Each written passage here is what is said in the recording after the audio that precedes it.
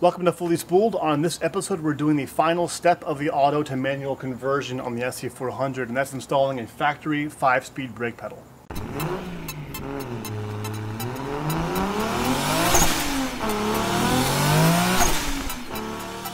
As I'm sure most of you know, the SC400 and the V8 Soarers never came with a manual transmission option, and only a handful of the SC300s or 6-cylinder Soarers did. So when swapping from an automatic to manual transmission, the options for pedals are kind of limited, but there are a few options. The first one would be just buying an entire aftermarket pedal kit from someone like Willwood, which is very expensive, reliable, and really high quality, but very expensive.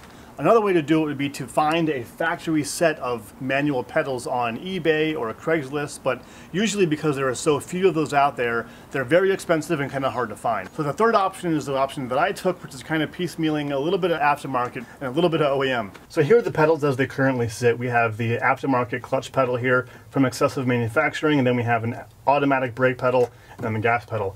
And the biggest issue here obviously is how close these two pedals are.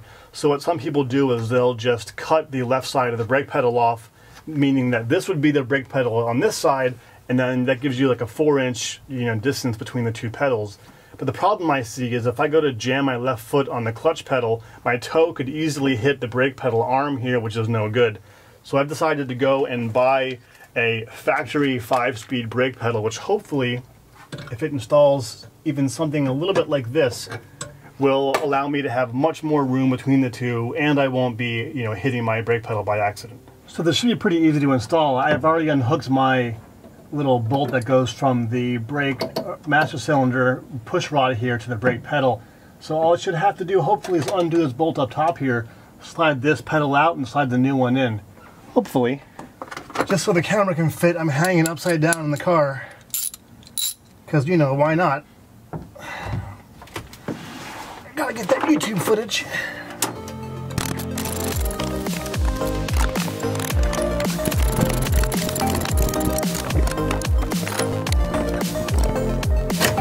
There we go.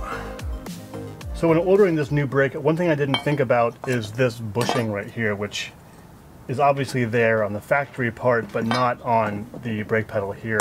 I'm going to try to salvage this one because I don't have a new one yet.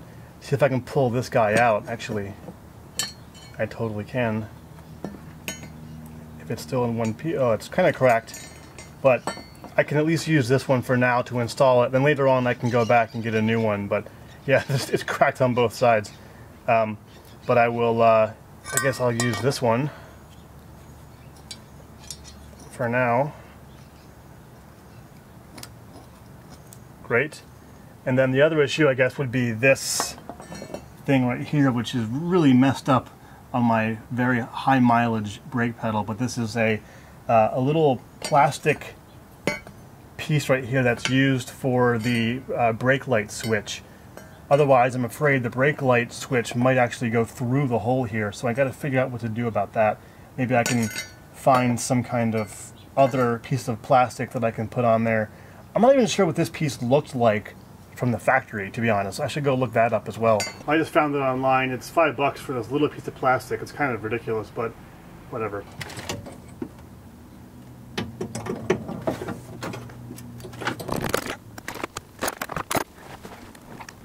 Oh, it's bad enough lying under a car upside down or under a dashboard with carpet, but doing it on metal with, oh, that's not comfortable.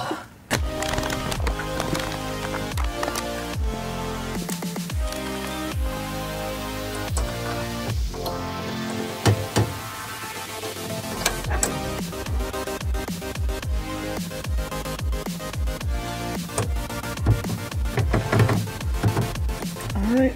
Well, already it looks better. There's a lot more room between these two pedals. But I spent so much time last episode trying to get it so they're all the same height, and now we have the brake pedal, which is probably about 1 inch higher than the clutch pedal now, and they're both higher than the gas pedal. But the gas pedal is not hooked up to the throttle cable yet, so that I'll hold off till later. So for now, I can just adjust my threads on my push rods to make these guys be as close as possible. Since my clutch pedal already fits pretty well and goes down to about 1 inch above the floor, I think I'm just going to match my brake pedal height to the clutch pedal. So I'm probably just going to have to thread my push rod in a little bit, which will help. In or out? Yeah, in. So I'll thread my push rod in a little bit to kind of hopefully lower this thing down to the same level as the clutch pedal.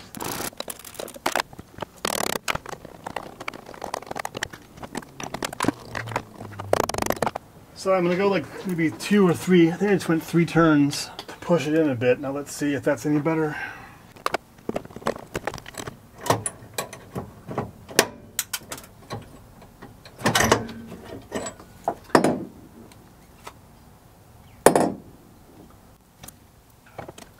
I know people love throwing around the term pro tip when it comes to these car channels, but here's an amateur tip from me. Make sure you remove your brake switch before messing around with the brake pedal or you will break it like I just did. So now I gotta buy a new one. Well, that could have gone a whole lot smoother, but I do at least have my clutch and brake pedal set up now, and I'm not worried about my clutch foot hitting my brake pedal. I mean, I would have to be really messing up pretty bad for me to reach all the way over and hit my brake pedal by accident. So I think overall, I'm super happy with this. Awesome! Yeah! Well, I did manage to break my brake light switch, but it isn't that big of a deal because it's a $10 part, and looking at the plastic inside, it's pretty brittle from being so old, so not a big loss. But other than that, I'm pretty happy with how the brake pedal went in. It's placed nicely in the middle between the clutch and gas pedal now, so there's not going to be any accidental left foot brake pedal stabbing. So I feel pretty good about that. And it's way safer than cutting down half the automatic brake pedal, because it'll actually move everything over, and I just feel much safer having a part designed for this car. So anyway, that's it for the episode. It was kind of a short one, but thanks for watching. Stay tuned for more Fully Spooled. There's a lot more coming up as always. Please check out my social media links if you want to follow me on Instagram. I'm very active there these days. And please throw a like and maybe subscribe, and I'll see you guys next time.